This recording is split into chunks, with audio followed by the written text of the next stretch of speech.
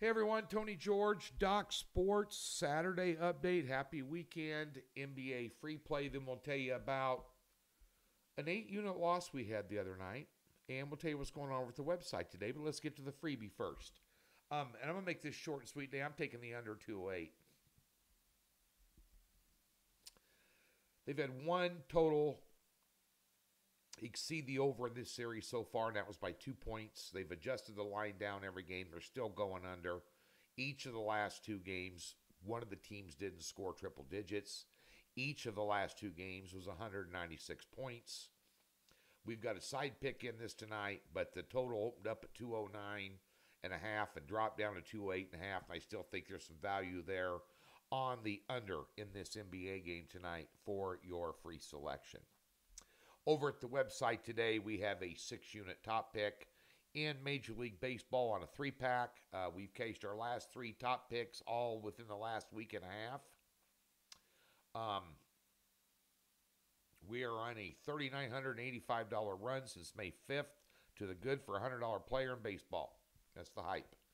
4-unit NBA best bet, as we mentioned, on the side pick in this game tonight. We have a 4-unit WNBA game of the day, and we have a 4-unit NBA player prop.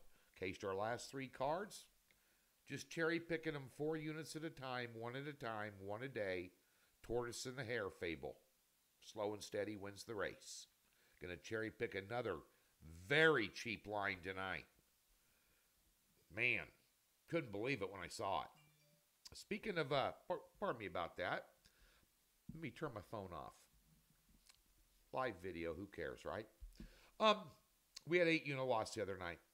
I had the over in the Denver and Minnesota game. My largest personal wager of the season in the NBA.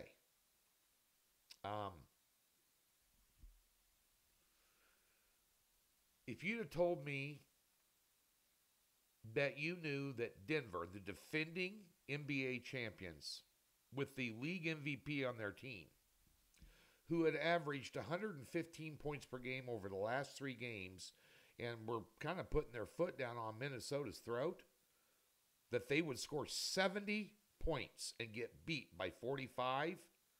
If you'd have told me that in advance, or you'd have told me that after the fact, you knew that that was going to happen, you're a liar. I'm dumbfounded by it. I've been surprised doing this for 32 years.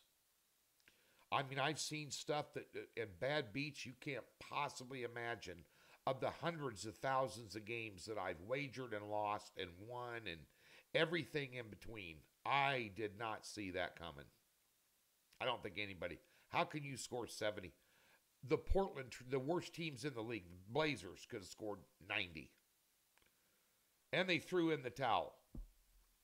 70 points get beat by 45. I mean, I'll accept the blame. I feel bad about it. It's taken me 24 hours to kind of shake it off. But nonetheless, these playoffs have been, I mean, one team wins by 31 night, the other team wins by 32 nights later. It's back and forth. There's no consistency. It's a frightening concept, for lack of a better term, unless you can get a real angle on it.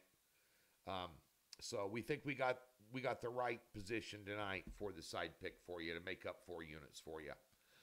Don't forget to sign up, subscribe, thumbs up, free $60, link in the description below or a tab on the website. Park $60 in any new account, no obligation. Use it anywhere on the website you want to. So be sure and take advantage of that. Free golf picks on Twitter at TGeorgeSports. Daily head-to-heads in the PGA Championship. I just got a news alert that Scotty Scheffler did make it to the course today without getting arrested. Unreal. Just unreal. Just when you think you've seen it all. Yeah, the world's #1 golfer, in jail. Unreal. And then goes out and fires a 5-under, is in the top 3. Unreal.